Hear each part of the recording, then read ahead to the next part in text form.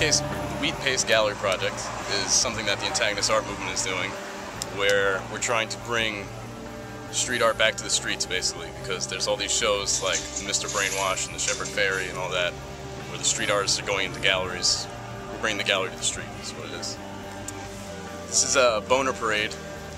The idea came with, I wanted to do a painting, a bunch of dudes, kind of Beatles Abbey Road style, with naked guys with boners hanging out, streamers and confetti and all that. A celebration, if you will, of the male virility.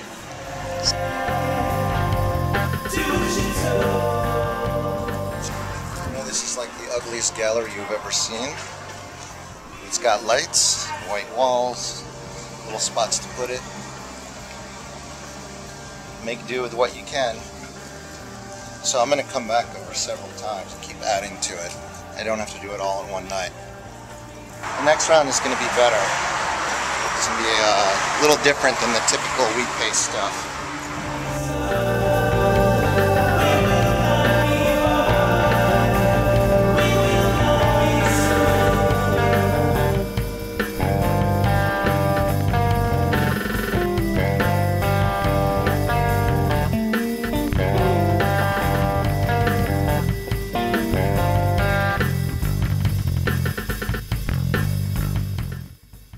Paper guns I've been doing for the last 10 years are part of a series called Rock, Paper, Scissors.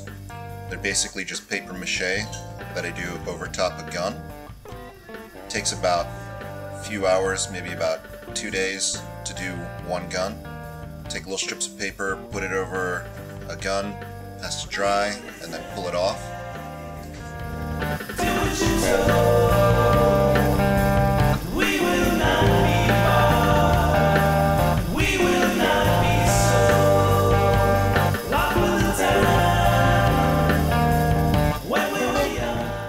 Project, we actually went and took a lot of time selecting the artists that we then put in the show.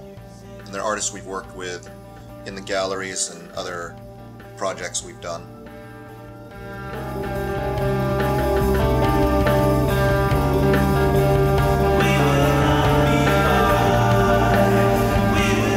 In a lot of ways, wheat paste is a reaction to commercial advertisements. Everyone puts up these advertisements everywhere all over the city, and I'd prefer to see art or something that isn't necessarily selling a product behind it.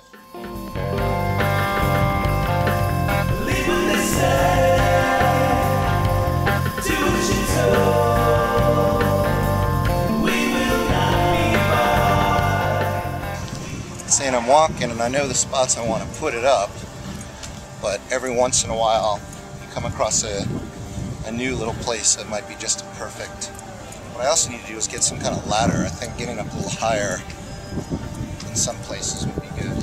Wheat paste art is always evolving and changing just by the nature of it being on the streets.